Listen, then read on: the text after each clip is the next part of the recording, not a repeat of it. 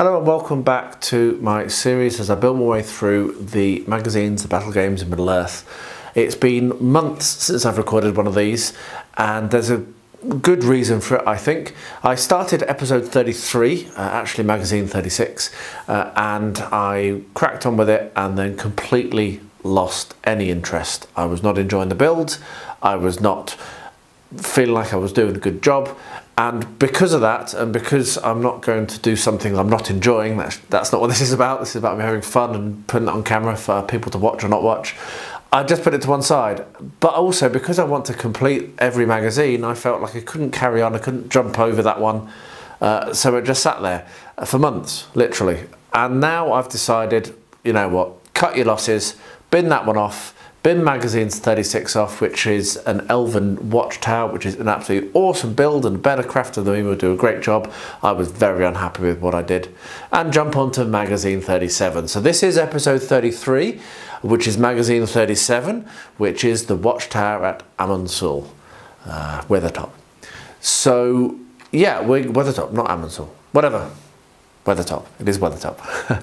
So we're going to get stuck into this. It's going to be a pretty simple build, I think. It's not going to have any kind of advanced part to it, mainly because I'm getting myself back into it, and also because I'm not sure what to do.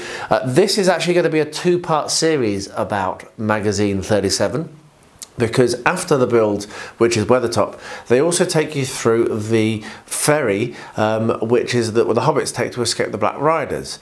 Now, I made that a long time ago myself, just for fun, so I've already built that. So I've got an awesome collaboration lined up, and I'm really hoping, and as I stand here recording this, we haven't yet played it, but I'm really hoping that Angela and I are going to get to play the scenario and play it over my existing terrain, and I'll also, as I say, have this awesome collaboration lined up, which I'm very excited, but I'm not going to say any more about now, and that should be coming out a month from the Tuesday when this comes out. Now it's April, so it's going to be the first Tuesday in May that you'll be seeing this, which means that game and collaboration video will be the first Monday in June. Anyway, long rambly introduction, as is traditional for the Battle Games of Middle-earth videos.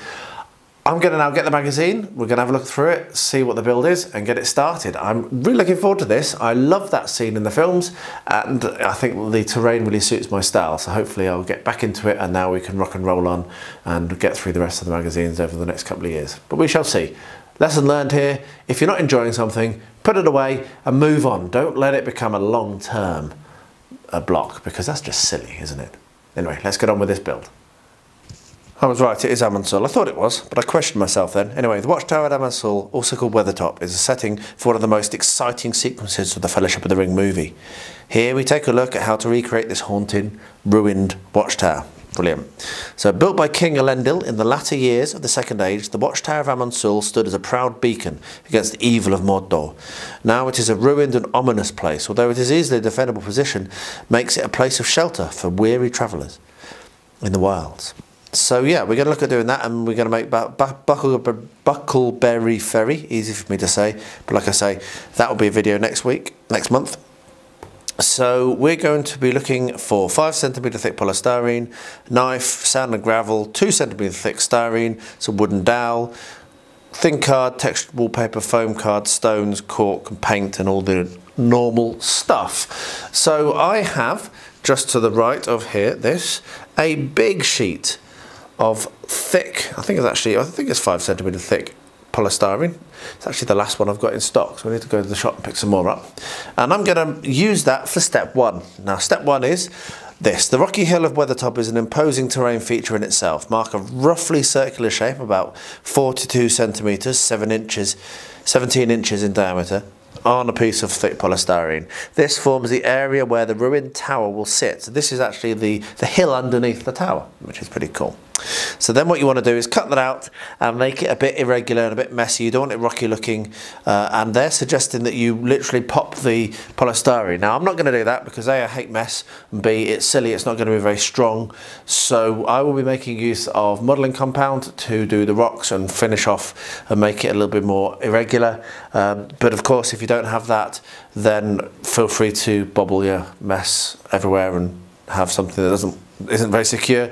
A little bit of glue, PVA glue treatment over it will hold it in place, but not for lots of play. Anyway, so what it then says is once you've done that, you will need to make a couple of 1 or 2 areas in the hill where models could feasibly climb to the top. So the trick here is to get yourself a miniature, and this is not an SBG miniature. This is actually for a gunfighter's ball. But get a miniature and use a miniature to work out to make sure that any slope that you're doing is not going to tip it over and it's not going to slip down. So that's the thing, use a miniature to work out to make sure that they can climb up. And you can do that either as a slope or a couple of ledges. So what I'm going to do is get a pen and a tape measure and move the camera, and I'll come back and show you how I'm going to draw that out, and I'll probably use my sharp knife or my hot wire cutter to cut it, and then then we'll move on to the next step. So let's do step 1. So actually the first thing I'm going to do is I'm going to cut this sheet in half. It's 50 centimeters by 50 centimeters, this square. And I've got this cool styro cutter Profi from ProBow Team, which is a very expensive hot wire cutter kit that I don't use very often. But one of the reasons I bought it is it's got this 90-degree cutter guide, which is really, really useful for this kind of thing. So it takes some heating up. I need to hold it down to heat it up, but once it's heated up, it will cut through really quickly. So I will just show you that. I will we'll put some music on while I'm doing it because it's going to take a minute to heat up.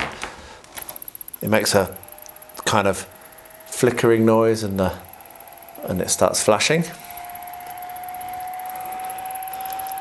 And then once it's to temperature, which happens like that. Oh, I won't put any music on, so I'll keep talking. It will cut through really, really, really easily. Look at that. This is the reason why I bought this. And I don't use it as much as I thought I would.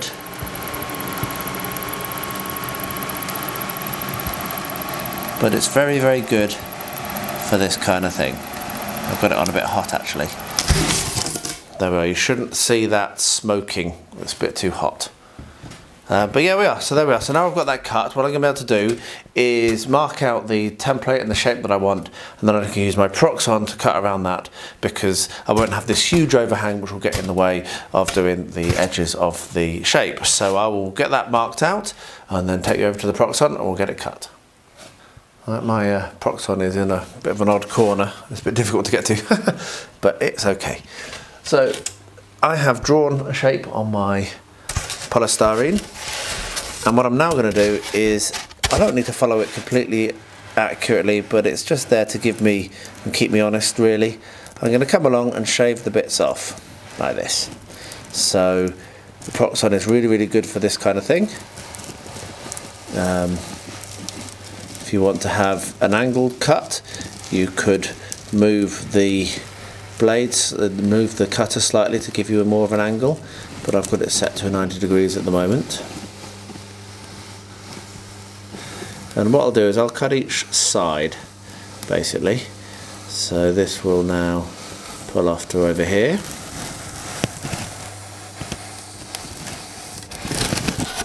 Get that out of the way and come in and start on the other side. So you can see it's going to be quite a nice, easy process to follow, as long as I can keep those corners relatively smooth, but it doesn't matter really, because like I've said, I am going to be coming along with the modelling compound and also hacking into this with another hot wire cutter to get the rocky effect. So yeah, I'll get this done. Same technique on the other two halves, other two sides, and bring you along for the next step when I get to it. So the next step involves the hot wire cutter as well, and this is all about doing the slope. So what it says to do is to have like literally a ramp running up the side, so from here going up to there, and it suggests very wisely that the best way to do this is actually to slice a bit off, slice the edge off, use that, trim that, and then stick it back on again. So that's what I'm going to do. So I'm going to come along here, and it's going to be about that wide. I'm just going to slice in as straight a line as I can all the way along. It doesn't matter if it's not completely straight, because I'm just going to glue it back in place anyway. So any little wobbles and wibbles will help me to position it more accurately. So we'll cut that off, and then we'll go over, draw a line, and I'll come back and I'll also cut with the Proxxon the slope. So I'll be back in a second to show you how I'm going to do the slope. What I've done is I've marked on what my slope's going to be, and again, not worrying too much about being 100% accurate, but I'm going to roughly follow that to give me the ramp up that will allow access onto the top of Weathertop by the miniatures. So yeah, really good idea. This works probably better if you've got a Proxxon than if you haven't, because trying to cut something like this is not the easiest thing in the world without a Proxxon. But what you can see here now is if I offer that up, that's going to be a really nice access up the side of the cliff. So what I'm now going to do is use my Hotwire Foam Factory cutter to do some, maybe add another little access point on the back corner over here, and also score in the stone effects so that it's not such a neat straight up side. So I'll go over to the other side of the bench and we'll do that. So here we have a rather precipitous edge, which doesn't look very rocky at all. Even if when I do come to add on my modelling compound, it's not going to look very good. So I've got my magic wand type thing, and I'm going to come along and literally just carve in dints like this in a random way, and that will give it a much more rugged appearance and make it look much more like a cliff. I've never really found a good magic wand tool for Hotwire. I do have that expensive one, which does come with magic wand tools, but I've not used it yet, which is a bit silly. I should try it out. But I'm not going to do for this one. I'm just going to go around the whole of the rest of this. I'll stop filming because this is a bit difficult, a bit awkward. I'll go around the whole of this, cutting out little lines and little drop-ins. Maybe not even all doing them vertically, do some at an angle. And when we come to paint that and put the rest of the scenery material on it, that will give a really good cliff face effect. So I'll get that done. And now we come to the final bit for this evening. I'm really enjoying this. Such a good decision to just throw away that other build and crack on. What I'm going to do, I've finished doing the cutting and the trimming around all the edge of the large piece. And I'm now going to stick this side piece back on. So I'm going to make use of this Moment Fix Extreme, which is what I really like using a lot at the moment. So I'm going to apply a squeeze of that. I've also stuck some cocktail sticks in, as you can see, just to act as a little bit more structure. I'll put this glue on and then press it in place and then leave it overnight. And then we'll come to the next step when we get to it. But it's going to be as simple as this. Leave it flat on the bench so that you get it lined up. Look down on top so that you get it front and back properly, and then push it in like this. And there we are. Let's press it right in place. Not too worried about a gap showing up. If a bit of a cocktail stick pokes through, just kind of break it off, because we are going to be putting some more texture over the top of this, so it doesn't really matter. Or push it in with another hard object. But that there has joined up very nicely, as you can see, and that will work really well if I get my non-SPG miniature. You can see it's very, very easy. No problem at all with climbing that step and that gap. I haven't yet cut out another access back here. Still umming and ahhing about it. If I do that, I'll bring you along, show how I'm going to do it. But for the time being, that's going to be me for now. Just pleased to get back to it, frankly, and start building Battle Games Middle-earth things again, and starting off in style with Weathertop. How cool! Well, as you can see, this has glued up nicely. Pretty happy with that. Pretty solid. That's going to work very, very well. So I'm going to put that to one side now, because the next thing is to do the base. Now what it says for the base is to get a large disc of polystyrene with another styrene ring on top to form a tiered outer ring. So it says use a pair of compasses or a suitably sized circular object about 30 centimetres in diameter, 12 inches. And as it happens, for Rosie's birthday, we bought her a cake, and it came on. You can still, I have washed this, honest, but it's still a bit stained. This is the base that the cake came on, and it is 30 centimetres wide, which is absolutely spot on and perfect. I also have this white polystyrene here, which I'm going to use. This was packing material with the enclosure I got from Tukari for my FDM printer. So I've only just received this, so I made it up last week. So this is the perfect depth. It's 2 centimetres, which is what it says to use. And I'm going to be able to make use of this to cut out both of the circles it says to do. So basically what you're going to do is you want to take, so what it says is to make 3 of these. So use this to cut out 3 circles. So if I get myself my pen and draw around this, I might find that I need a better pen than I've got up here, actually, to be honest, because this is a very thick marker. Just one second, let me see if I've got a thinner one. Right, I found myself a better pen, a thin liner.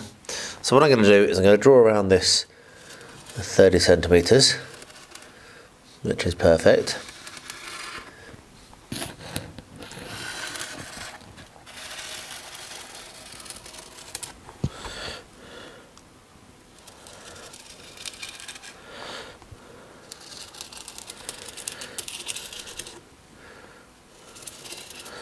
And the good thing is that I can now offer this up, and yes, look, I'm going to be able to get 4 circles out of this one sheet. So I'm going to get this marked up, and then what I'll do is I will bring you back for when I'm going to do the cutting. What I'll probably end up doing is cutting this into 4 sections, and then using the Proxxon with this very, very tightly clamped down to act as a guide. But I'll bring you along when I come to do the cutting. But for now, I'm just going to draw around and split this up. So into I might actually only be able to get 3 out of 1. Yeah, I think I only get 3 out of 1. So I'm going to draw around this and get the 3 that I need out of this one sheet. I'll bring you back when I come to do the cutting. So when I went over to the Proxxon, I realised I do actually own a circle cutter tool, which I do use and I like using. And when I looked at it, I realised that the largest it allows is 30 centimetres. So I've had a couple of goes and I've cut out 2 circles there, as you can see, at 30 centimetres. So I thought I'd show you how I'm having to do this, because 30 centimetres means it's right at the limit of the size that the Proxxon will allow. So what I'm having to do is actually really trim down these edges, because when it's being turned, this will actually hit against the frame and then stop, and then it's annoying. And that's why you'll see on my first attempt, I've got quite a few kind of like little holes and what have you that aren't really ideal, but it doesn't matter because it's a ruined watchtower anyway. This is getting a bit bubbly. Oh, there's actually some sellotape still on that. I'll get rid of that. So I'm having to cut off the corners, so I'll just get that done. And then the second thing that I need to do is mark the centre, because the circle cutting tool is awesome. I mean, I love it. It's really, really good. But the problem you've got is it's very, very hard to locate exactly the centre of the hole, and particularly when you're doing something which requires this much accuracy, it's a bit of a pain. So what I'm doing is I'm getting a pen and marking out the centre of the circle roughly. So about here, and then just making sure that that's going to be not going to clash. It's actually going to allow me to cut. So I actually need to come across a little bit further. I've got a limited space on this dimension. That's going to be very tight, but that'll be okay. So with that hole located, well, the centre located, what I'm doing is I'm taking a bradawl and I'm pushing the bradawl through. And then I leave the bradawl through. And now let's go over to the Proxxon. So here we are at the Proxxon, and this is the fiddly bit. Because what I need to do, and what I've been doing with this bradawl, is using it to actually locate the pin, and then put the pin, which is in the centre of the circle cutting tool, you see the little nail here, right in the hole that I've put for the bradawl. Trying to line it up by eye just wasn't working, so leaving the bradawl stuck through makes it a bit easier. So I'm going to try and do this on camera. I've done it twice now, Fingers crossed, third time's a charm, and I don't muck it up because I'm filming. So let's see. Hopefully I'll try and stay out of shot as well. So hopefully you'll be able to see what I do. So just turn the Proxxon on, and then looking through, wait for it to dink. There we are. That's reached. Turn the Proxxon off. Take the bradawl out. Drop it in the hole. There we are. And now we can turn the Proxxon back on and do the cut.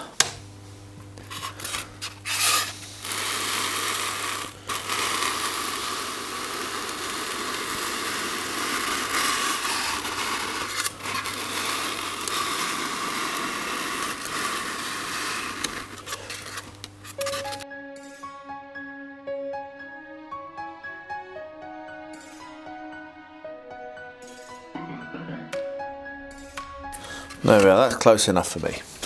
Had a little bit of a wobble actually, which caused that little divot there, but that's good. So what I now need to do is move this to be 27 centimeters, which is the next cut. And I'm actually going to cut out the inside of two of these discs. So I'm going to need to do roughly the same idea to actually get it situated. It's a bit awkward, this, as you can tell. It's not ideal. It'd be nicer if this was longer, so you could kind of, I don't know, I'm not sure how we'd do it better actually. But this is going to be a bit of a pain. I'm obviously going to end up with a little bit of a cut line as I cut through. But I'm just going to have to be as accurate as I can. So let's try this again. I need to do this for two of them only, not for the third one. The third one will be the base. So let's see if I can cut out a 27 centimeter circle in the middle.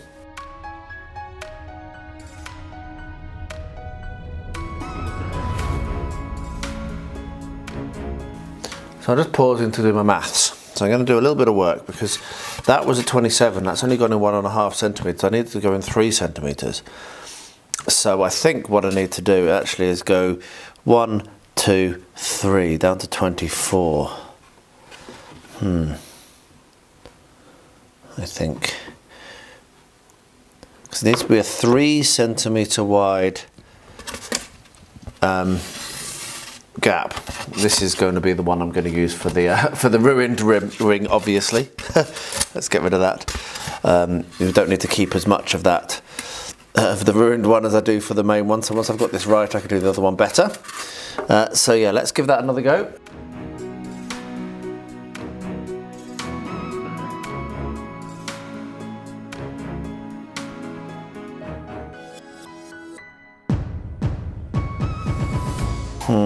Yeah, just about.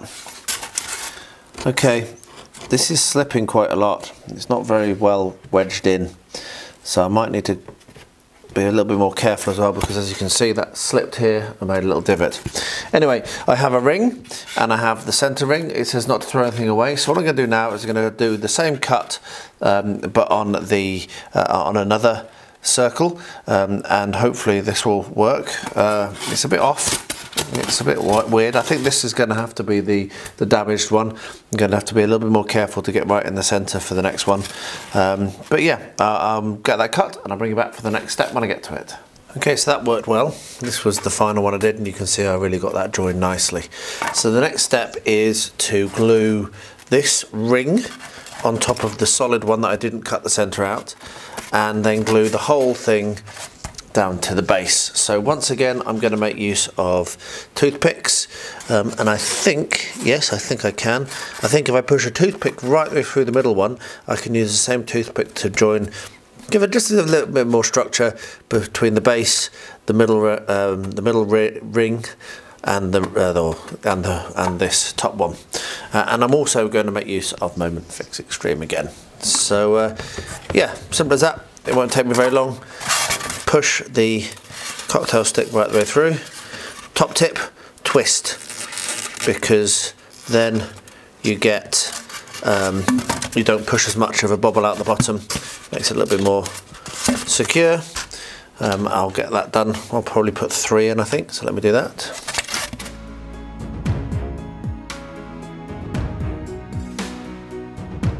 What I'll do now is I will put the glue on. So if you don't have this, PVA will work fine. It will just take a little bit longer to dry. If you do use PVA, remember to spread it thinly because it is air drying. So if you do it too thick, it will just never dry. And you'll think it's dry, but then suddenly it will go pop and it will pop off the base. This has happened to me more than once. So there, bit of glue there. What I'll do now is turn that over and put that in place. And I'm not going to be trying to press the cocktail sticks in at this stage. If they don't go in, I don't mind if they push back up. As you can see, they have them. Press that down, and then I can push the cocktail sticks back down, because all I really want is just the very tip coming through the top. What I'll now do is some glue like this. There we are. And last but not least, we'll carefully press this ring down. A little bit further in. There we are. We literally only just want the tip of it on.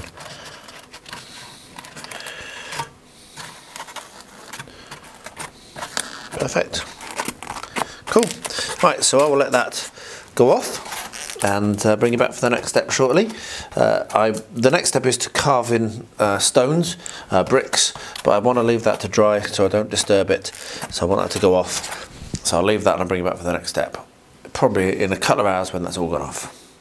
So now we're on to step 3, which is making the ruined arches. Now it suggests that you use or you draw straight onto the foam, but I'm going to make a template here, which is actually on a bit of Weetabix cereal box. So what it says to do is create 5 even arches, which are going to be spaced evenly around the base. Each arch is made in 2 parts. The front part fits on the inside of the room, while the back part fits on the hill outside. To make a ruined arch, mark out a rectangle, 2 centimeters thick styrene, approximately 12 centimeters wide and 14 centimeters tall.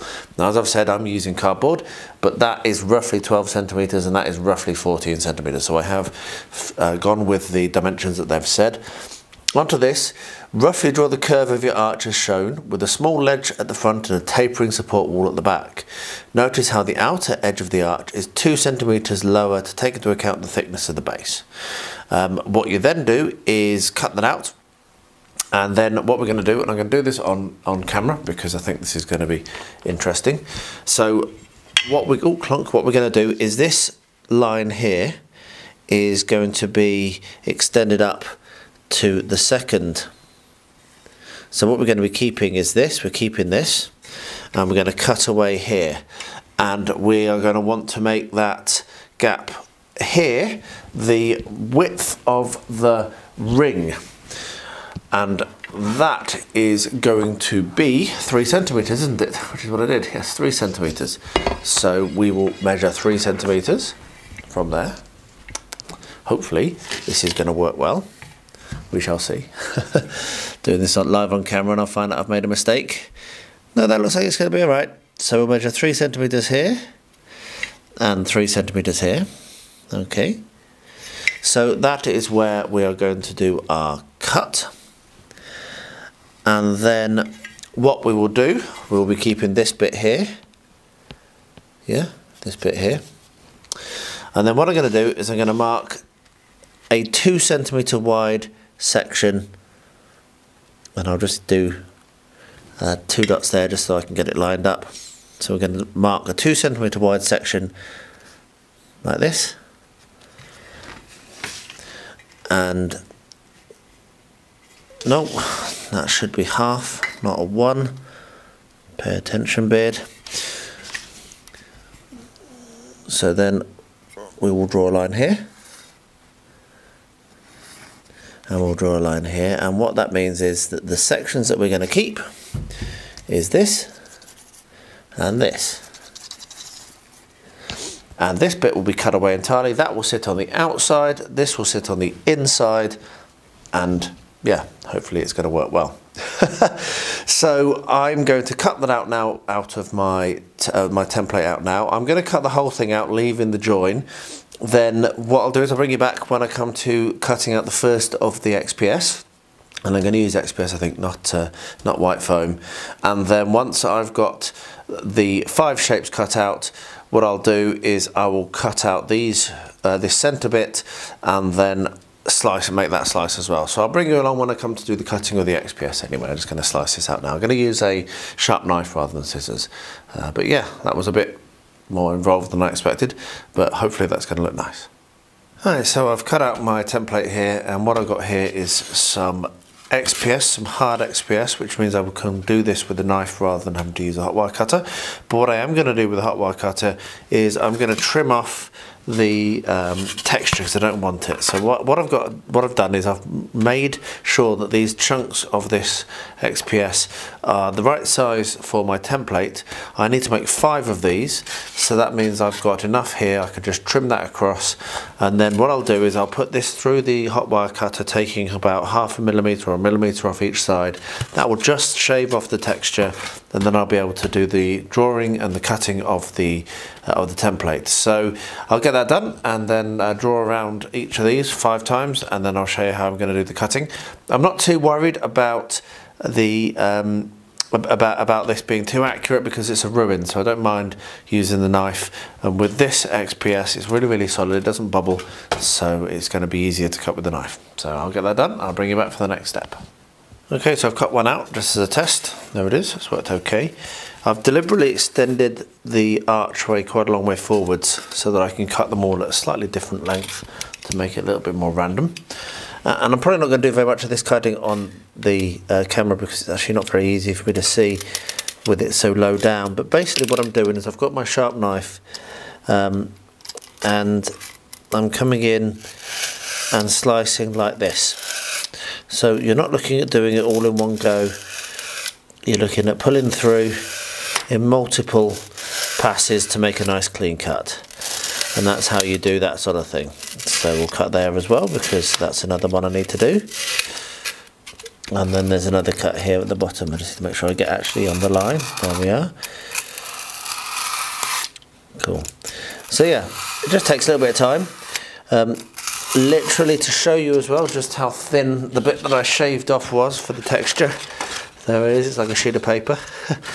If you're doing sci-fi stuff, that is going to be really cool for making like a corrugated iron walkways or whatever, or texturing up something. So that's really good to save if you're doing that sort of terrain. I don't do so much of it, so I probably won't save that. But yeah, that's a really cool thing. But anyway, there we are. That's how I'm going to do it. Just carefully carve away, making sure to not try and go through in one go, but just to slice it carefully. And we'll end up with our archways. Now this was the bit of the entire build that I was the most nervous about, because this is the bit that I do the least well, is multiple repetitive shapes. But I suppose I was slightly more comfortable about it because it's supposed to be a ruin. So if they don't look the same, then it's fine. So that kind of calmed me down. The other thing just to say, which is why I'm carrying on, is if you don't cut all the way through with this stuff, you can just kind of like snap it and it works quite well. Anyway, I have this one to finish and then 3 more to do, and then I'll bring you back for the next step, which is going to be cutting out the centre and then fitting them in place. Alright, so now I'm starting to do the cutting. So what you can see here is in my template I've chopped out that middle bit which went there before, and so I've now got 2 parts, which is what I want. And what I've done is I've cut out the first template as well, so that's what we're going to end up with. So this part here slots in just like that, and I can score down around the template like this and then cut that shape. Oh, difficult sometimes holding things when you're trying to keep your hands out of the way of the camera. So yeah, let's just make sure that's right. There we are. I mean, it's a ruin, thankfully, so it's not the biggest thing in the world if it's a bit scratty, which is why I'm liking this. And then the second part will sit in like this, and we'll be cutting out that space down there. So yeah, that's that. That's how I'm doing this. So I will get that done on this one and the other 3. and then we'll get them glued in place, and I think that'll be me done for the day. I'm making really good progress on this. So yeah, I'm just going to sit down and cut these out, and I'll bring you back for the next step very shortly. Right, so those are all cut, and what I'm now going to do is stick them in place here. So you guessed it, I'm going to use my super strong Moment Fix Extreme to glue these in place. I don't think I'm going to bother putting any cocktail sticks in. I might do. But basically, just going to put a bead of glue along the bottom and a bead of glue there and press it in place. It's pretty strong, this stuff. It's got really good grab, which makes it perfect for this kind of thing where you want it to be upright and what have you. So yeah, and what I'll be doing is once these are all glued in place, I will then come along with my knife once it's all set and I can see how they all look, and I'll be able to trim off the top, this edge here in an uneven way. But I'm not going to do that now because I want to just see what it looks like before I go ahead with that. The other thing to say is you can see that the gap is not very wide. Probably this should have been a bit bigger, and then there would definitely have been a gap there for miniatures to go through. But it is what it is. I'm happy enough with it. I'm not going to start again on that. If you ever want a miniature to go through there, you just say, well, they can. And if they can't make it through, you just remember that there's an extra inch that they can move next turn or whatever. So it won't be too bad for the playability. Just have to bear it in mind. The other thing is, and I'm not sure how I'm going to do this, is working out working out the fifths. So there's 5 of these, so I need to put them a fifth of the way around each of the circles. And so yeah, you can see that I do definitely need to trim them down because at the moment they meet. So I just need to make sure that they are going to actually go in the right places and not look odd. And then yeah, get them all glued in. So I'll get that done. I'll let you know what I learn, what I work out. I think that's looking pretty good. My guess is looking alright now. And yeah, I'll leave that to go off overnight, and we'll come back tomorrow to do the next step, which I don't know what it is. I haven't looked. But yeah, I think Weathertop's looking quite good already. Definitely need to trim those off though. As you can see, they currently meet in the middle, which is a good accident. If only I wanted it to do that. So these are now nicely stuck. So what I'm going to do now is I'm going to start to hack away at them and take bits out. So for example, I'm literally going to come in here with my knife and cut that out. I could probably have done this before sticking it down. I might make it a bit easier actually, but hey, you live and learn, and I don't always do everything in the right order. So yeah, I'm going to hack away and see what I can come up with to make it look a little bit more random, and I will bring you back for the next step, which is going to be putting on things around, I believe. So using the other ring to do a little bit of where it goes between these. I'll bring you back for that when I get to it, but for now I'm just going to hack and destroy. Well, the next step isn't putting the top level on, it's putting on the steps, which does make sense. So what I've done here, what I'm going to do here is there's 2 types of steps. The first one I'm going to make is the long steps, as they're called, and the other one is the curved steps. So we're going to do the long steps first. So first of all, what we need to do is measure the distance between the outer rim and the inside of this of these uprights, of these pillars, and it's 4 centimeters. So what I've then got is the inner disc that I cut out from the center, and I've measured 4 centimeters in from the edge, as you can see there. So what I'm now going to do is try to use my circle cutter again, but be a little bit smarter with it. So let's drag the camera over and show you what my idea is. Okay, so here what I've got is I've got the circle cutter, and what I've done is I've put the polystyrene that I want to cut already onto the pin, and I'm very carefully slotting that in place like that. Now if I rotate that round so that my dot is in line, what I should be able to do, if you remember when I first did this I had problems with this sliding. I actually think that's what you're supposed to do. it's not great because, but if you were, say for example, you had something lined up which would allow you to know when you were in line with this number, you would be able to slide this in and reach the point you want to for the cut, which didn't make much sense, but you'll see what I mean now. So if I turn that on and slide this in, I'm going to be able to cut until I get to my circle, hopefully. Got a bit stuck there we are. And now I can do my rotation in line. And what that means is I have been able to cut basically exactly where I wanted to start without lots of hunting and searching, apart from that last little bit where it got a little bit stiff, which was a bit of a shame. So that worked well, good. That was my idea and it worked. So what I now have is, if I lift that off, what I now have is here, I'm going to be able to cut the angle to fit in correctly between the two pillars, and then I'll be able to slice out the steps, and that will fit in very, very nicely as the what they're calling the long steps. It will also be the correct shape for the other style of steps, but we'll come to that in a second. So what I'm going to do now, take it over to the tower, mark in where I need to put my where I need to cut, and then I'll probably just do that very carefully with a knife. So let's go back over there and finish this one off, this step of making steps off. So this is going to be a little bit fiddly, and I do wonder whether I shouldn't have done this before gluing these uprights in, but anyway, what we've got is we have the cut, and I'm positioning this so that it is between two of the pillars, and what I can then do is mark roughly like this where to cut. Right, I will now use my sharp knife to slice that, so just give me 1 second. Okay, first attempt was slightly too big, but that's better than too small. So what I'm going to need to do is trim off a little bit more.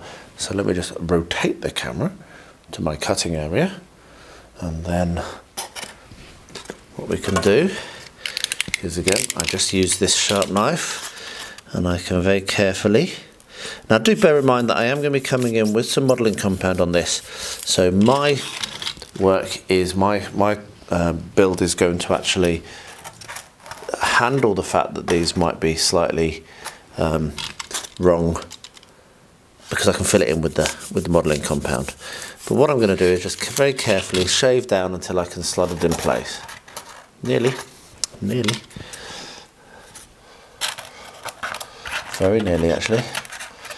Yeah, very, very nearly. Just a little bit more on this one, I think.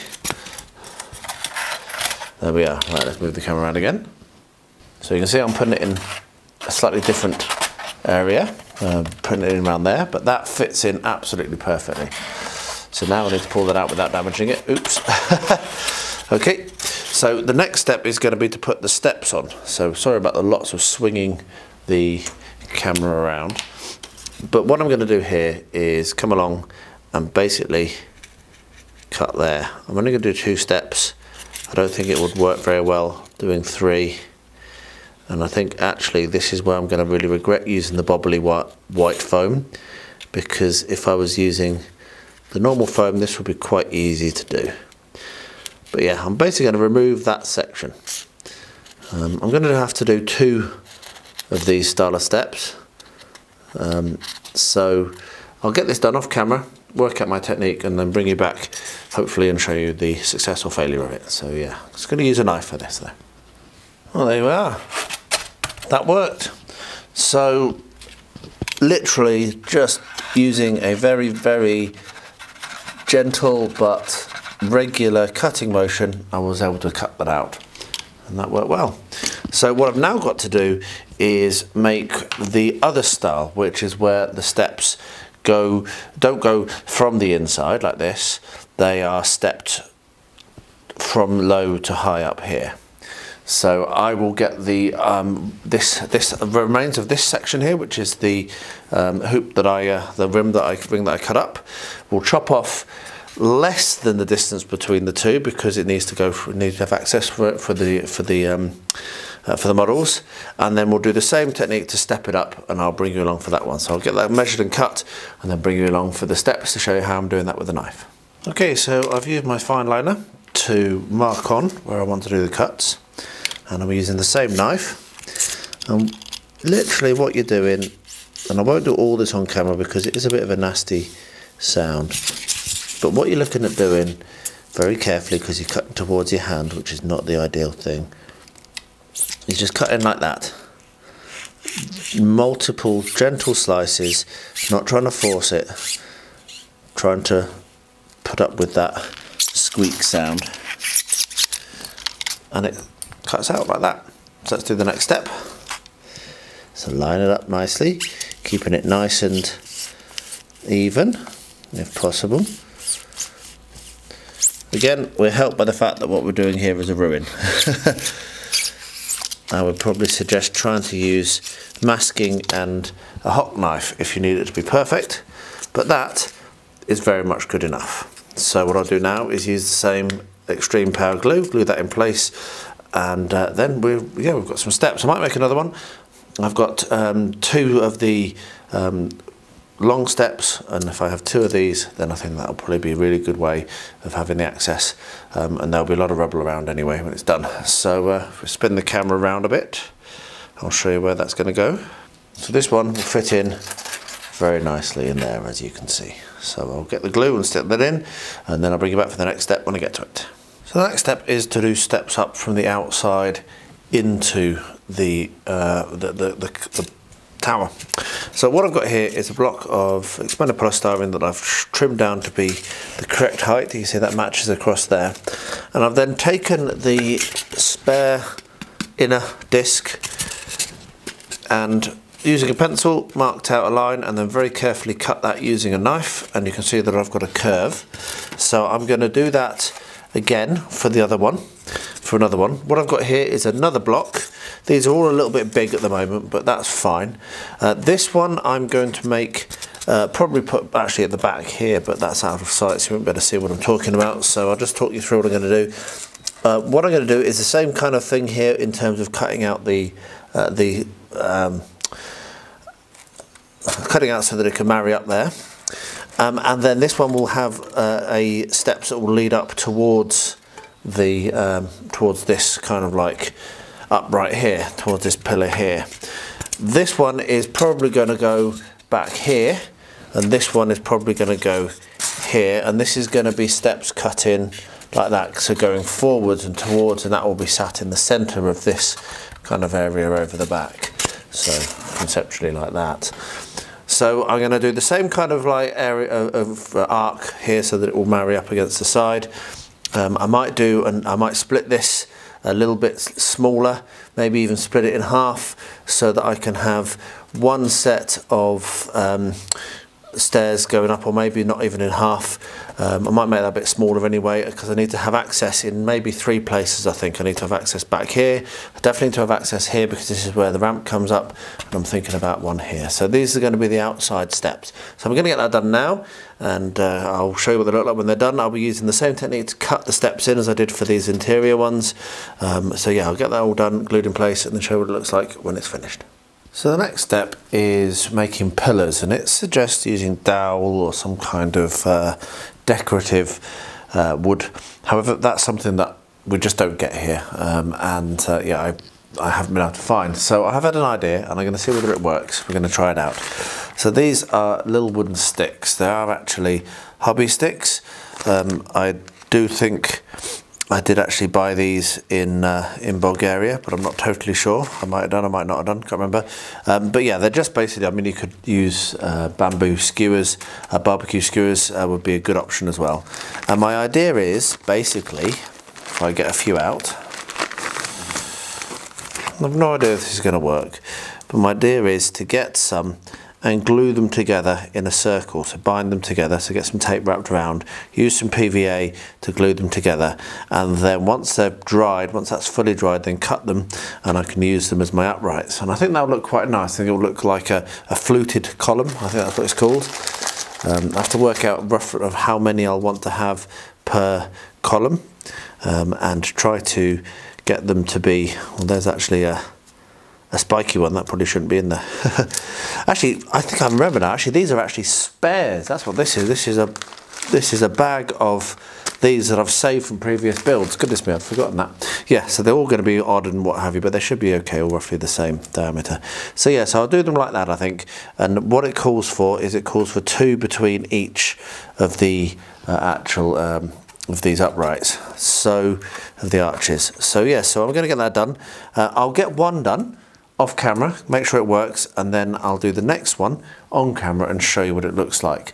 Just to be clear, it says that they should be about 7 centimeters tall, and then what will happen is then we'll have the ring going around here, and they will support a little bit more of a ceiling there. So I'm going to get that done. Like I say, my plan is a bit of masking tape to tie it together at the top and the bottom, PVA glue to seal it, to glue it together, leave it overnight, and I'll look in the morning, see whether it's worked, see if it will cut down and not split and what have you. Another idea I had was actually to put strips of masking tape to make it look, to add some detail. So I might even do that, and that will help bind it together. So I might even leave some of the masking tape on and only cut at the top at the right height.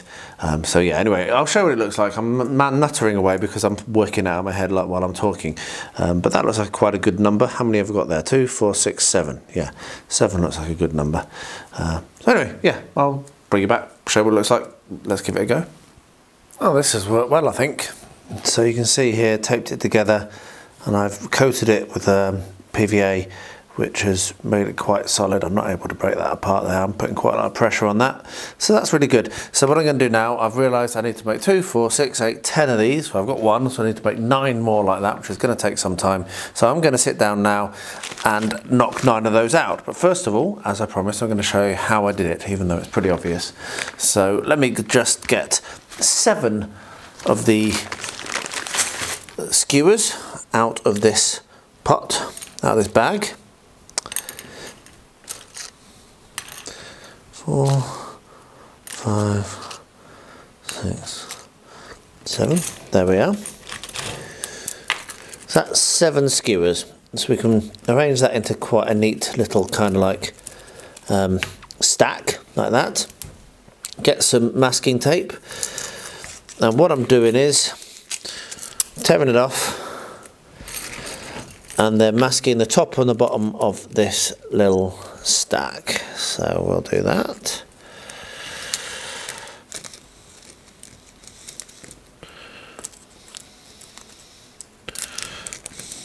It was less effort to do this when I wasn't filming, I can tell you. It's easier than when you're trying to keep it in shot, as is often the case. But there we are. So we've masked that top, and now we can mask the bottom, now we can mask the top.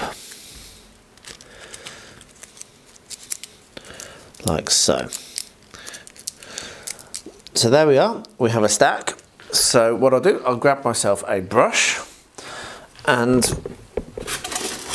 this piece of XPS, because what I do, I have watered down PVA, which means it's going to soak in quite nicely, go into the gaps and fill it all in.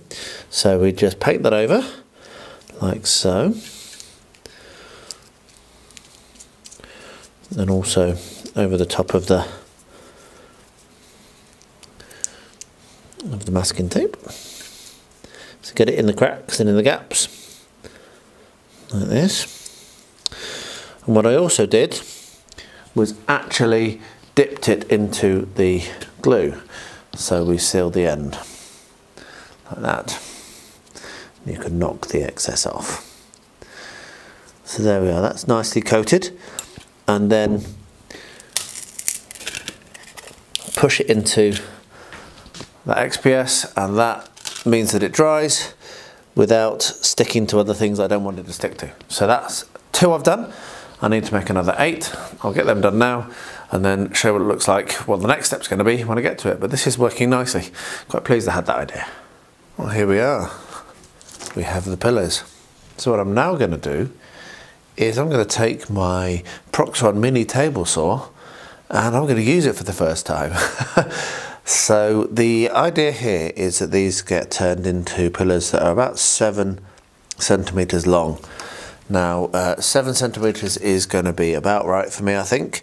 I might make them 8 because I've done this a little taller.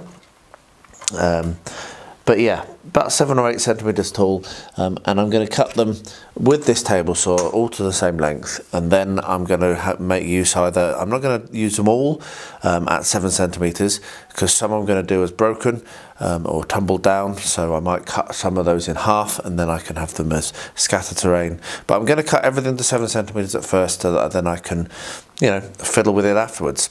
So the way that I'm going to make sure that I get to 7 centimeters and do it correctly and accurately is actually I'm going to use some more masking tape. So let me just grab that out. That was inefficient, wasn't it? I put it away. So I'm going to use some more masking tape.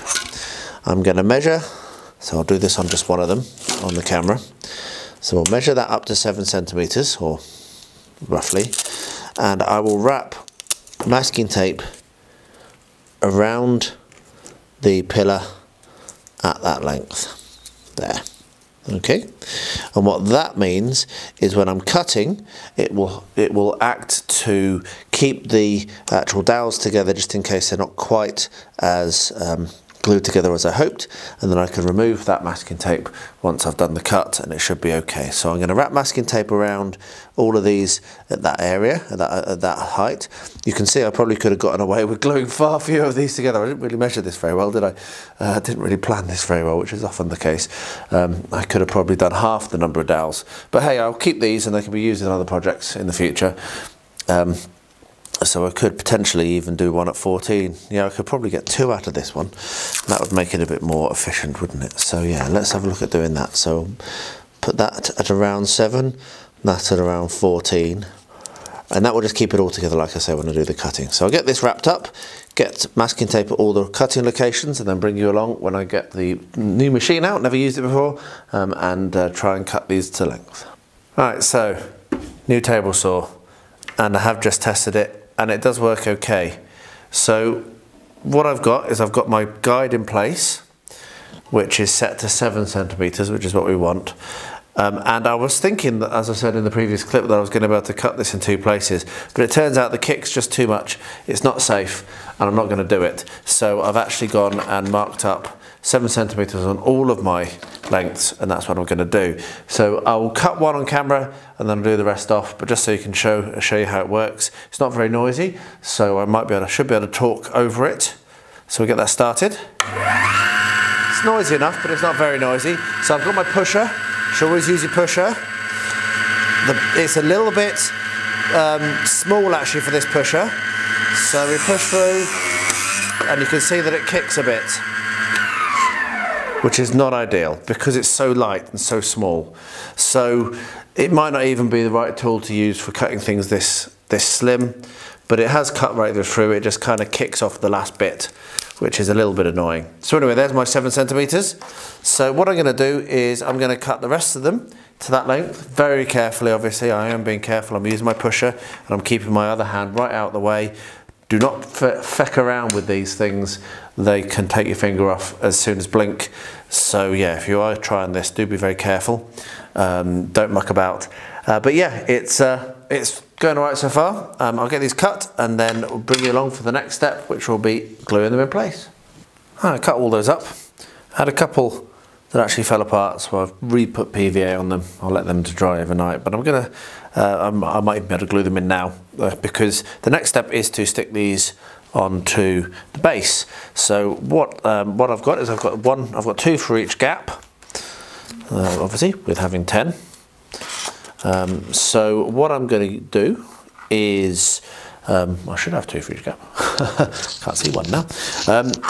What I'm going to do now is glue them in place using the Moment Fix Extreme, which is going to be nice and grabby, which is what I want, and also is going to dry quite hard. So the plan will be to put a blob like that, and then taking the lovely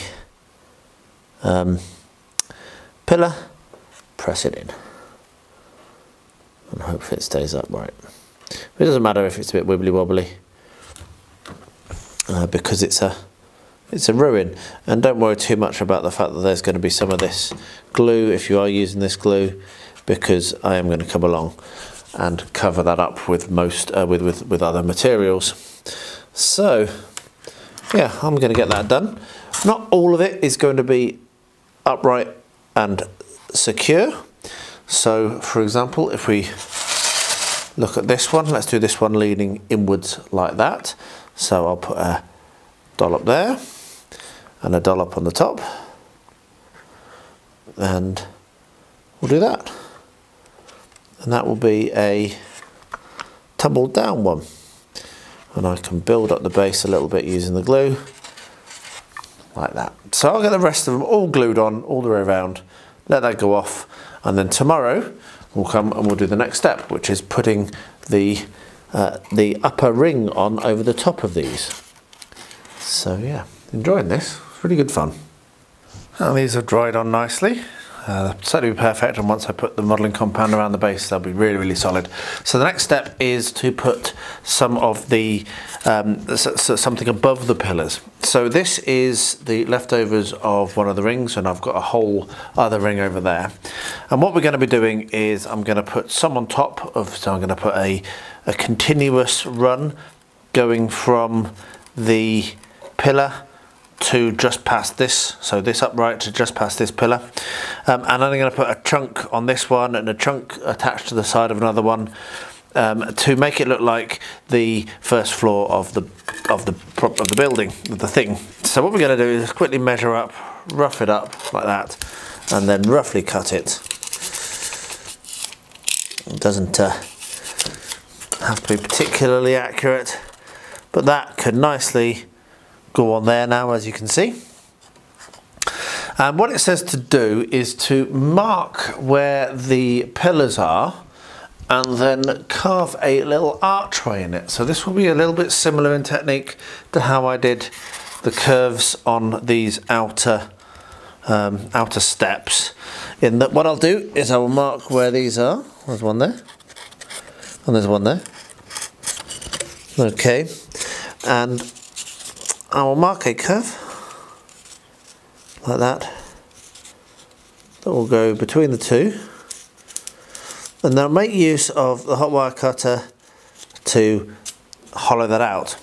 And what that will do is it'll make it look like there's an archway between the two. So that's one of the techniques I'm going to use. I'll show you what that looks like. The other technique, as I've said, is to just like basically have a chunk literally attached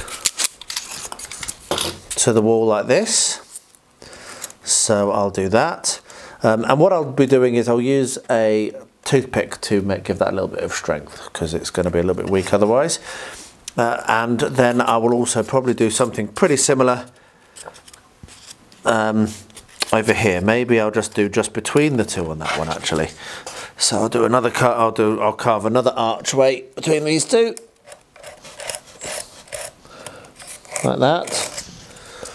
Mark where that is, and then yeah, and then have that one over there. And if I want to do some more, I've got another whole ring that I can cut up, but I don't want to go over the top. One of the things with this is it is going to make it a bit more difficult to play, and playability is really important for me. So I'm going to get those glued in place, get that carved out, get it stuck in place. I'll make use of the same glue, and as I say, I'll probably use some toothpicks just where I can. So for this one definitely, and here I'll use a toothpick. That'll make it a little bit more secure. When that's all dried and gone off, I'll bring you back for the next step. Next step is to put some kind of ruined walls type things around here. So what it says is, Weathertop was once a complete tower. It helps to add some of the remnants of walls here and there. Glue small offcuts of foam card and styrene to the outer rim and the sides of the ruined arches, and basically make them look a bit ruined.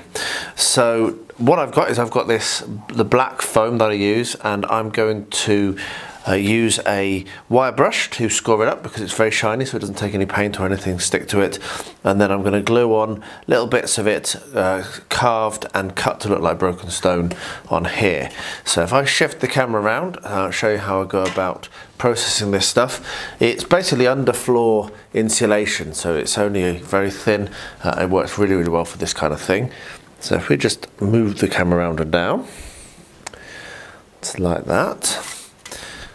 What I do is I have my wire brush, actually point it down a little bit further. Just one second, I'll just move the camera properly. Right, that's better. So here is the foam, and what you need to do is you need to score it up with the wire brush to take the shine away. So if I just do this bit here, bring it up to the camera, you can see there's the scored and there's the not scored, and you can see just how shiny it is. But once you score it, it's going to actually have things stick to it, allow paint to stick and other textures. I don't need all that much, so I think probably scoring up just this little section here. This is an offcut that I've saved because, as long-term viewers will know, I'm tight and I do save tiny offcuts like this. And this is why I save offcuts, because you can use them. So let's cut a section off. Gonna need to scrape up both sides. Actually, look, I'd already scraped up the other side when I originally used this for whatever I used it for, so that's good. And then what I'll do is I will cut a shape of broken down bricks, and what this will give me is actually 2 sections of wall.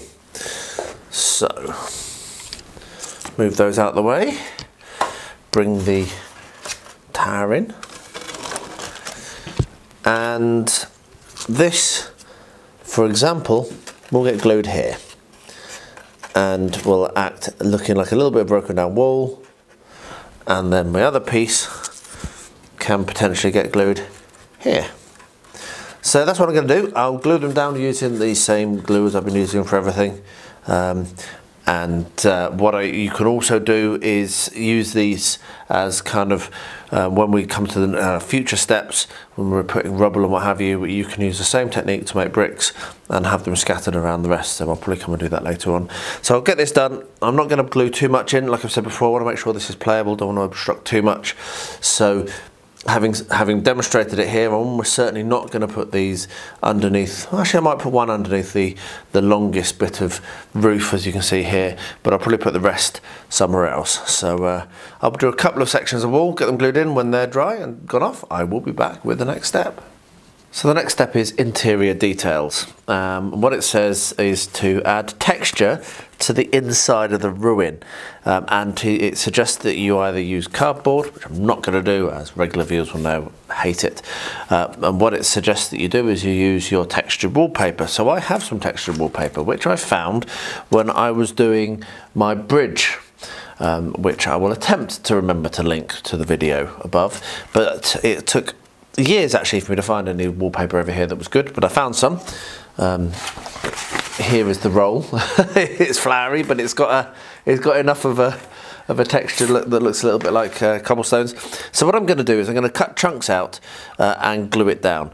And one thing I learned while doing the bridge is you really, again, and I know I use this all the time now, but you really do want to be using your extreme fix glue with this, because PVA is not going to adhere it very well.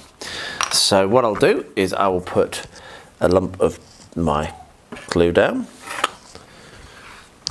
and this isn't the only process that's going to go on, so don't worry that it looks like it's lifting a bit, because we will be putting more things over the top, but that now can go in there. And if you are worried about it lifting, just like put a little lump of glue in and press it down.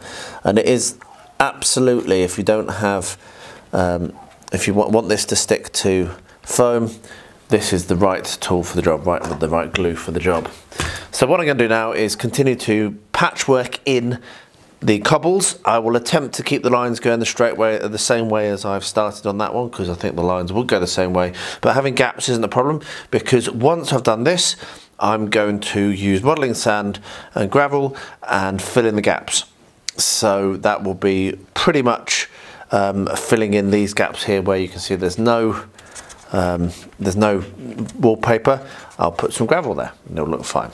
So yeah, it's going to take a little bit of time, not that long, but just a couple of minutes to do, but I'll stop filming now and I'll bring you back for the next step. The only other thing to say is the next step that they suggest to do actually is ruin stairways. They suggest that you put stairways going up. I'm just not going to do that. I don't want to. I don't feel like I've got space. I think if you're going to put that much detail in this, this should probably be at least twice the diameter, which, who knows, I might do that. Yeah, because it's not very playable. It's like, my hands. I can't even get two hands in pretty much. So it's a bit of a small model, to be honest. So I might make a big one in the future. But yeah, let's get this wallpaper down, and then I'll bring you back when I come to do the rubble. And now we come to kind of fun part.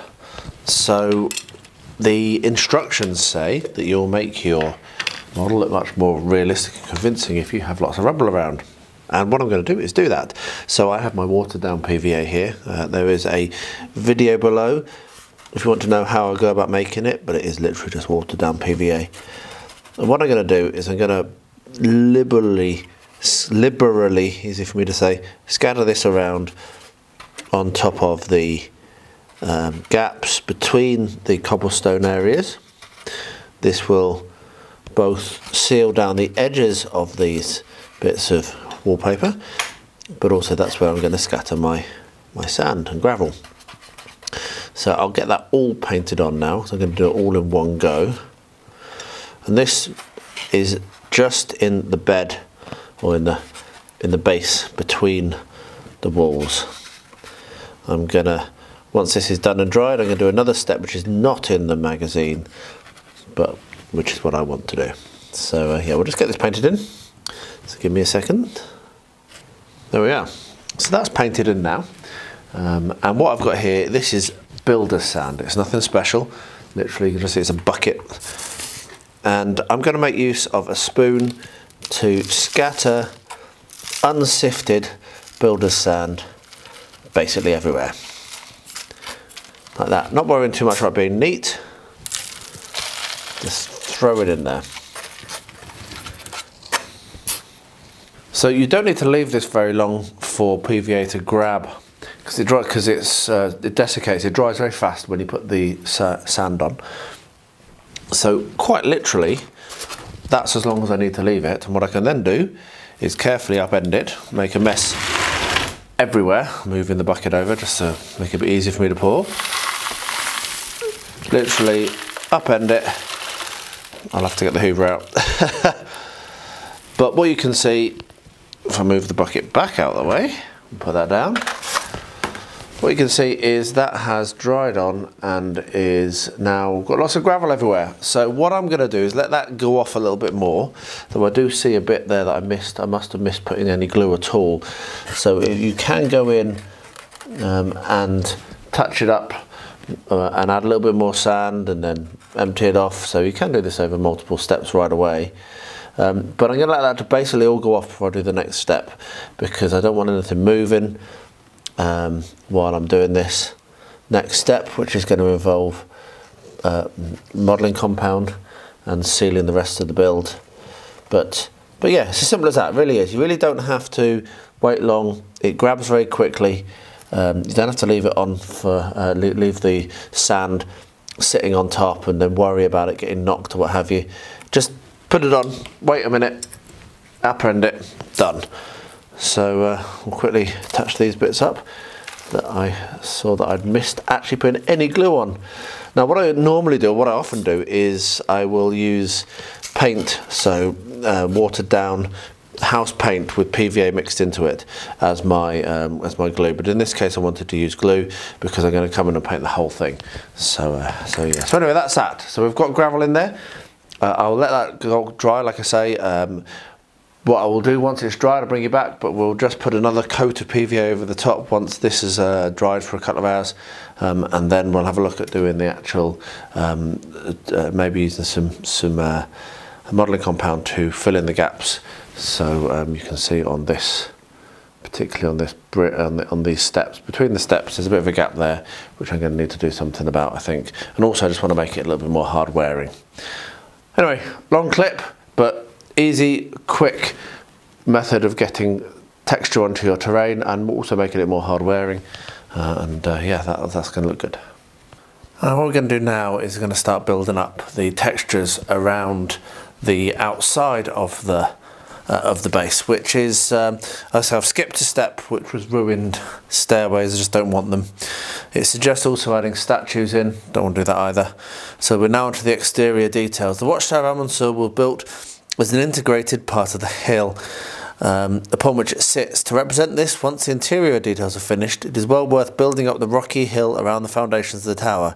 Use polystyrene bits of cork, bark, available specialist hobby stores, or as you can see there, a big box, a big tray of just basically bark that I picked up off the floor and dried for the last 2 years, and gravel, stones and what have you. Remember to leave plenty of routes for models to climb up into the tower. Be especially careful not to obstruct the outer steps, and also suggest potentially adding a small tree, which I'm also not going to do because I just don't think there's enough space for that. I think they're cluttering it and making it unplayable. So what I've got is, as I said, this is basically bark that I pick off of the burning stuff. We heat ourselves with wood, and so this is bark that has fallen off the wood that we buy to burn in our fires, and I dried this for a good 2 years now, so it's nice and dry. It's a bit kind of dirty and what have you, but once it's all sealed it'll be fine. What I've done is I'm picking out little bits and I'm going to stick them on around the place. So some of them are going to go up against the outside like this, probably quite a lot. Some of them are going to be flat, like this one here is going to act as a little bit of an obstruction, but as it says, make sure that there's a path around. So this one I might actually kind of like combine into the rocky texture. I've got a little outcropping here, and I might put this so that it kind of is that rock continuing over the top. And I'm just going to break bits of this, glue them in place using the Moment Extreme Fix, and once that's in, then what I'll do is I'll come along and do some modelling compound to smooth everything off, harden it up because it's not very hard wearing at the moment, and I will embed some rocks as well using the same glue. And I'll just do this, I think I'm going to do this in sections. I'm not sure whether I'm going to do it all at once, try and get all of the wood and stones in, let that go off and then do the modelling compound. It might make more sense, but ultimately what's going to happen is stones and rocks, modelling compound and then paint. So I'll set the camera up so that I can do a little bit of a time lapse on this so you can see how it works. I'm not going to go into mixing the modelling compound. I've done it 100 times. It's from the BGiME, the stuff I buy. A little bit of water, mix it up, slap it on, it dries, it's great. And you can also make that quite nice in terms of texture for rock texture as well. So I'll set a bit of a time lapse up for this next process, and the next thing that we'll do together will be painting.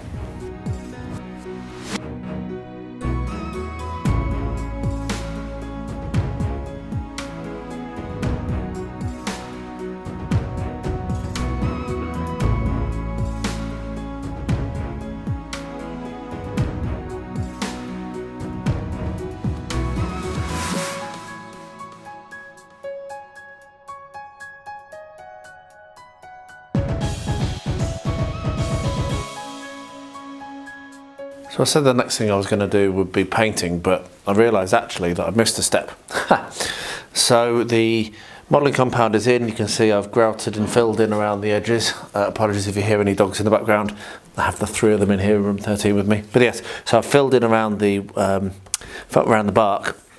What I'm now going to do, yeah, that's Xena growling, fighting with Louise. So what I'm now going to do is come along. This is my watered down PVA. And I'm going to do this quite liberally. It's going to basically apply a texture over all of the ground, and I have my unsifted builder's sand, which is the same sand as I used inside, which I'm going to use outside. So it's the same technique basically. So I've lumped a load of PVA on, and what we do now is scatter the sand on like this, yeah, and then I'll just take it off camera briefly, shake it. It doesn't take any longer than that to dry on enough. There we are. Then we'll come back and you can see we have a nice texture. So I'm going to do that all the way over it. I will probably add more edges. I might do the entirety of it. And then that means I can then come along and paint it fine. So yeah, forgot to do that. So it's going to take a little bit of time, not a huge amount of time. I will not be doing the anywhere where I want it to look like finished stone. That will be the next thing that I'll do, and that will be being done with a grout mix, which is a finer texture. So yeah, it'll just be the open rock. And I even want to do the edges of the cliff as well. So this is going to take a little bit of time. It's going to have to be done in stages, let to dry so I can actually move it around. I'll probably do the whole of the top in one go and then prop it up and do one side, let that dry, prop it up, do the other side, let it dry. I might bring you along for those steps so you can see them, because this sort of big build is quite hard to approach if you're not sure what you're doing, but it's really easy. You just need to do it methodically, basically. So yeah, I'll probably bring you back for that, to be honest. So first of all, I'm going to do the whole of the top, and that's it, because I can move that around really easily. I've got it on a tray.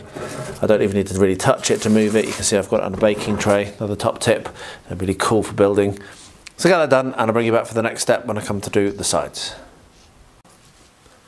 So I've done the top side.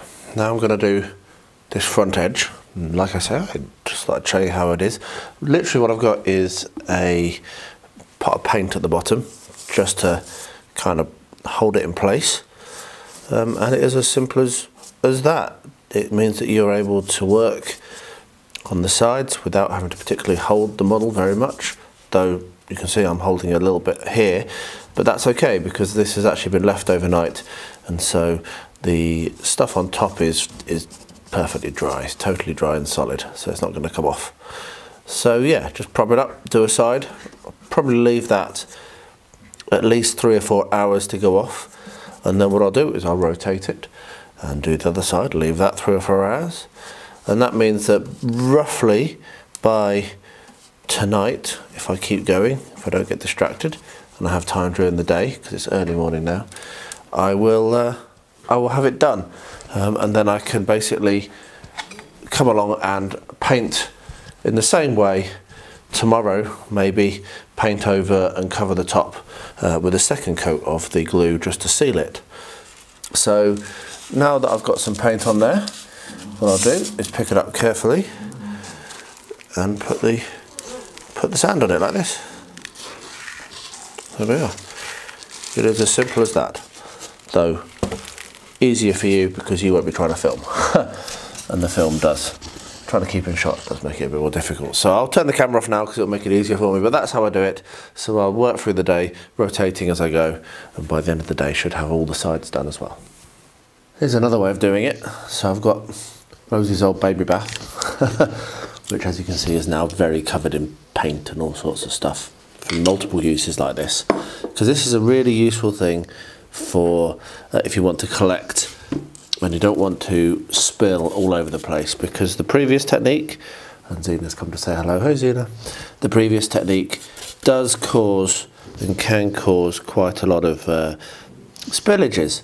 So if you put what you're trying to cover with sand inside a large container like this, if you've got an old baby bath, it's a good size. You're not normally making anything bigger than this, though I have done.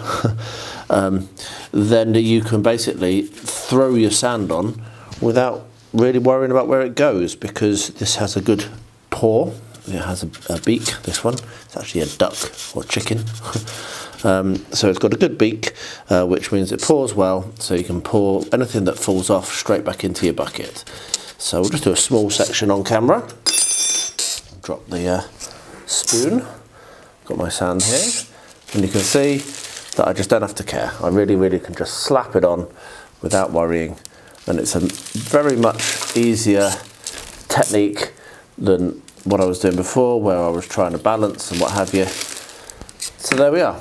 That might be a little bit of an easier technique. So then what you can do is lift it out, it falls in, and there you are. No spill off at all and nothing, no mess on the floor. So as you can see, I'm doing the second side now, so I'll finish that off. And I think probably that is me done showing you on how I'm going to do the texturing. So next up, we'll come back with the ground. Well, this is now really nicely stuck down and looking good.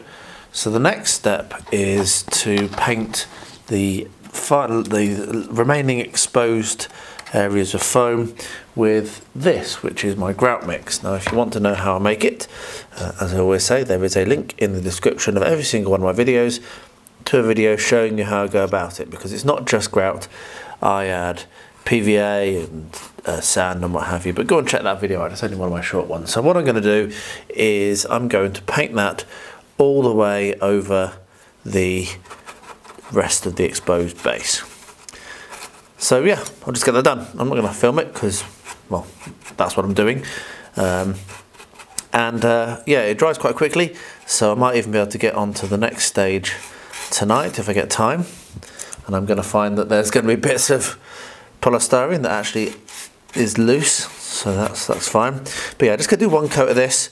I might do a second one. If I do, I'll let you know. But basically, just gonna cover this whole thing with this grout mix. So I'll get that done. I'll bring you back for the next step when I get to it. Well, that took longer than expected, mainly because I ran out of the grout mixture. Had to mix some more up. Ran out of grout, so I had to sift a load more down, which I did last night while watching some YouTube videos. But I got that finished today. And what I'm now about to do is the next step, which is painting everything black. So I have my big pot of house paint, which is what I use. I'm not doing this mixed with anything. I've just got a little pot of water and a big brush, and this is probably going to take 2 coats as well. So I'm just going to put a coat over absolutely everything. And Sean is going to be shouting at the screen saying that rocks aren't black, but I'm following the instructions, and according to this instructions, they are. So I'm going to give it a coat over everything of this black, and then we will bring it back from black with dry brushing and other techniques afterwards. So I won't subject you to the painting of the whole thing. It is what you're seeing here.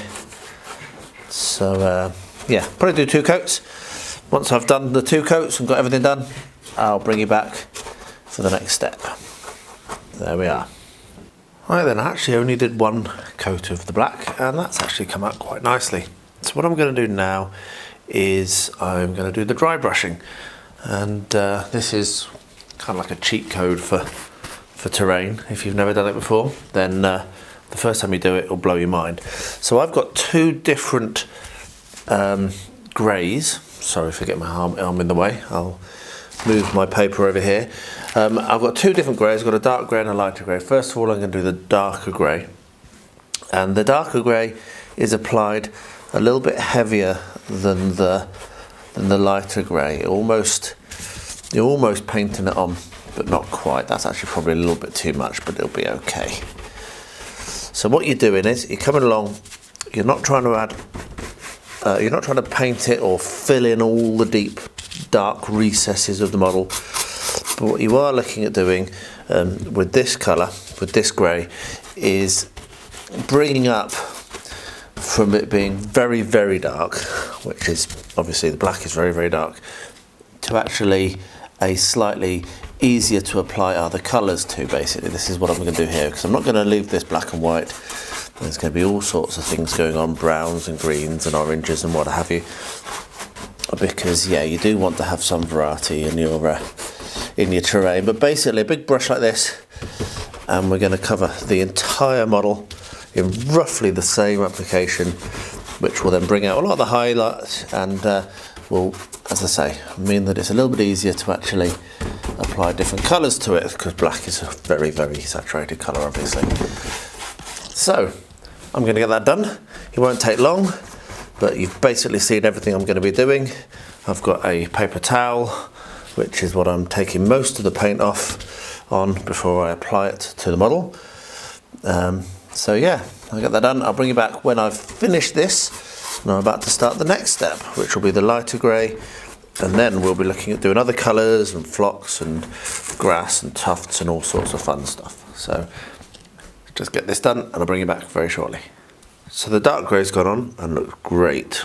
The next stage is very much more a dry brush, and it's with the lighter grey. So The thing with this is that you don't really see the effect of it until after it's dried. So you put it on, as you can see, and it looks like nothing's happening. But top tip, come back to it in 10 minutes. It dries very quickly. Just don't overdo it, because otherwise you'll end up just painting over the top of the light grey and you won't actually bring out any highlights. The reason for this is because this grey, while it's wet, is basically the same colour as the grey that you put on before, or the grey that I put on before it dries. So once it's dried, so they basically look the same. You can't really see that I've added anything to it, but you really have. So yeah, don't worry if it looks like you're not having any effect. Just keep going. And after a couple of minutes, and you can already see actually, I can already see it drying out. You can see that you are bringing out a highlight. So it's a little bit one of those where you want to be a little bit patient and not worry too much about what your eyes are showing you. Just trust the technique and trust the process. It's also a very quick one, though this is quite a big model, so it's taken a little bit longer, but it doesn't take very long to do because you're not looking at filling in the gap, so you're doing it quite very light dry brush. Very light dry brush. Anyway, I'm muttering because normally I've done this stage by now, but it's such a big model that it's going to take a little bit longer than normal. So I'll get the rest of it done and bring you back for the next step, which is going to be whites and other colours, just to make it interesting. We're nearly done on this now. This is rushing to completion. So that's that done, and that's a really effective little highlight there, which is all you're doing really, is looking at catching where the light is hitting the tops a little bit more. What I'm going to do now is I've got my dark brown, chocolate brown, and I want to have some areas where there's some soil and grass growing, not many but some. So what I'm going to do is come along with the chocolate brown. Let's just say that it's going to go here next to this rock, which is probably right, probably legitimate. That's where you'd expect there to be a little bit of an accumulation or an accretion of soil. Just come in and with a light dry brush, I've just put a brown patch. So I'm going to do that in a couple of places, not too many, but I do want there to be some green and I want there to be some contrast going on, not just black and white and grey, which is a bit boring to look at. But I want there to be some areas where I can say there's soil there, and then what I can do is put some green flock in and highlight up and bring that area out a little bit more with some different colours. So yeah, just gonna pick a few little areas in each zone where this is going to be the case, and it just adds that little bit of realism when you start to drop a tiny patch of a tuft or whatever on there. So that's pretty much done. That's how quick that is. I'm not sure I'm going to do very much more. I'll do some there. There we are. A little bit there. There we are. A little bit, just a little bit, not very much. Don't overdo it because this is a rocky outcropping and would not have lots and lots of soil. But that should be enough. So we've got little patches of brown. So what we can now do is, and I will just keep the camera running because why not? I'm going to grab one of my shop bought flocks, as it happens, and just put the paint away, grab a different paintbrush, and we will use the terrain glue, which is, there is a video below on how I make it. It's watered down PVA, simple as that. And I will pop a little bit of terrain glue over the top of some of this dry brush brown. So I'll do it in two places. There. And then scatter on a teeny tiny bit of my flock. Not much, because I want to still see the soil underneath. And that there will give a really nice little splash of colour, which will just alleviate, as you can see from this bit here, it just alleviates the monotone of the rest of the piece. So I'll do that across all the other bits that I've just painted, and then bring it back for the next step, which will be tufts. So now for the finishing touches. What I'm going to do is I've got this material here which I really love for using for making like kind of brambly type stuff. I've got the official brambly stuff from Woodland Scenics, but it's not very hard wearing. It's good for model railways but not for gaming. This, as you can see, you pull it off and that is going to look really, really good as a bit of a shrubbery or bushes that's growing up against this wall here out of that little bit of greenery. So I would love to know what it's called. I think someone might have told me once, but I for the life of me can't remember. But it's something, I buy it from the hardware store, from the home improvement store, and I think it's used for like scrubbing and like scrubbing plaster to give it a rough, or for roughing up plaster that you're then going to paint or something like that. But it comes on like a sheet. This is and I tear it up, and yeah, it works really, really well for this kind of thing. So I'm just going to pop a little bit of this here and there. It'll look a little bit like vines or what have you. That's too much glue, and yeah, it's going to look really good. Now I've accidentally put some onto that, which does actually follow on with the next technique that I want to do, but I wasn't going to do it yet, so I'll come back to that in a second while I make use of this final bit of glue on my fingers and put a little bit more of this greenery. I don't know, let's have it here, let's have it there. There we are. So the next thing that I'm going to do is actually make use of the same flock. I've been staring at this wondering what was wrong with it. And I'm going to make use of the same flock as I used on the ground, and I'm actually going to scatter it so that it's falling down and grows so it looks like ivy or what have you, coming down the side of this little bit of cliff, or this, not cliff, this upright. So when I shake that off, which I will do in a second, that will look like ivy or mould or what have you. So I'm going to do this around the rest of the build. Put little bits more of like this on the uprights.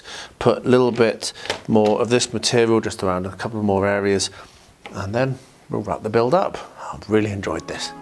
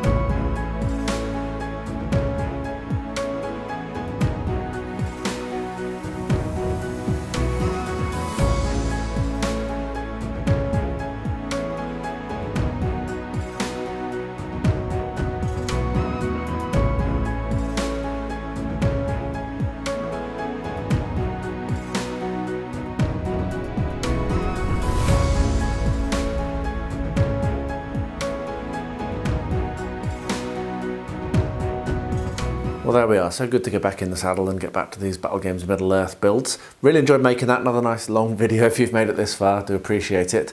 But yeah, making something and finishing it. This is a win after the failure from the previous one.